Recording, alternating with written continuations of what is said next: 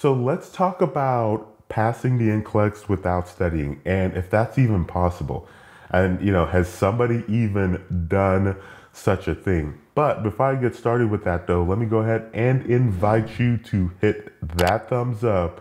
If you find this video helpful, share it with any of your classmates who you think that might find this interesting. And also, if you are looking for more videos related to being a nursing student or being a new nurse, make sure you subscribe to the channel and hit that notification bell so you do not miss any of my upcoming videos. Let's get started with just this very basic question. Can you pass the NCLEX without studying? You know what? Yes, you can, because I've heard of students who have done such a thing. Now, let me ask you another question. Is it going to be you that passes the NCLEX without studying? Probably not. And that's not to, that's not to say that you're dumb. That's not to say, whatever. It is just that it is a stinking hard test. The NCLEX is just hard. There's no way around it.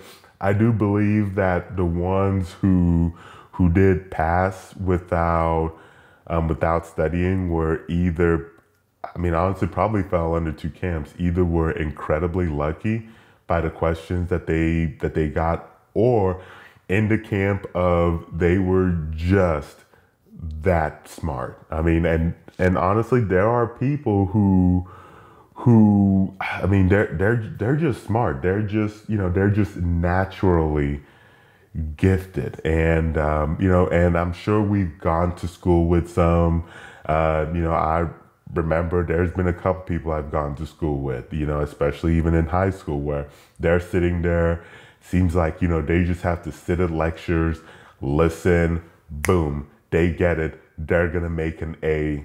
It's just not a question about it. And honestly, there's nothing I can say about that.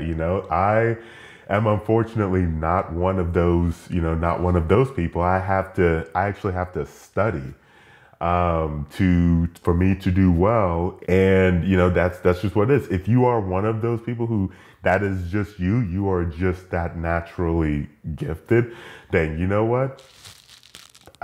You'll probably do fine. But if you are like most of us who you have to study to do well in school, then I would imagine that the NCLEX is probably not going to be that different. Moving on this discussion of passing the NCLEX without studying, I started thinking about why or how somebody could pass the NCLEX without studying, or even, let's just say, to not studying to like barely very, very minimal studying.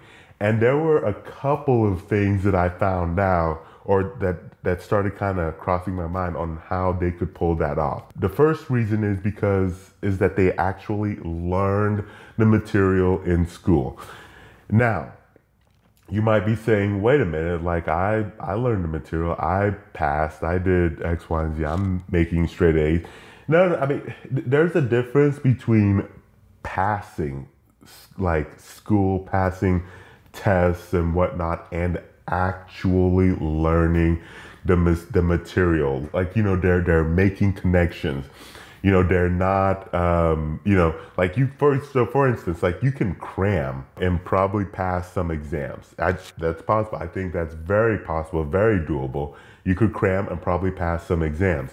So you're going to cram, you're going to pass the exam, and then right after the exam, you'll forget everything that you ever learned. And so that's not actually learning the material. That's preparing for and passing an exam, but that's not actually learning.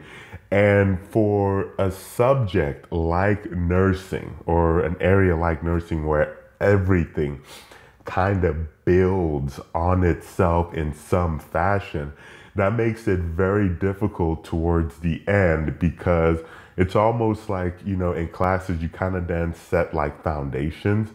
And so if you're missing some of your foundations, then that makes everything else a little, a little shaky. And so that was the first thing that I think makes a huge difference. The second thing is they went to a really good nursing program. There's a lot of really good nursing programs out there. There's also a lot of very crappy ones too. So I think going to a good program where they're preparing you and making sure that you're truly prepared to pass the NCLEX makes a huge difference. And then the last thing is kind of like what I already mentioned before. They're naturally gifted. That doesn't mean that you can't do well if you're not naturally gifted. And that also doesn't mean that you can't do better than them in certain things. It just means that certain things are going to come easier to certain people than others. Now let's get into what should you do? What should you do? You have the NCLEX coming up. What is in your best interest? Your best interest is signing up for an NCLEX prep. A good NCLEX prep. Go to NurseMoneyTalk.com/NCLEX prep. Sign up for a good one that will prepare you for taking and passing the NCLEX. And if you're very early on in your program, then I would encourage you to avoid situation where you're cramming. Actually focus on learning the material and getting good study habits and whatnot, because that will help you later on once you reach the end to be more successful. So that is all I have got. Thank you so much for listening to this video. If you have any questions, let me know in the comment sections below. If not, I will catch you very soon in that next video.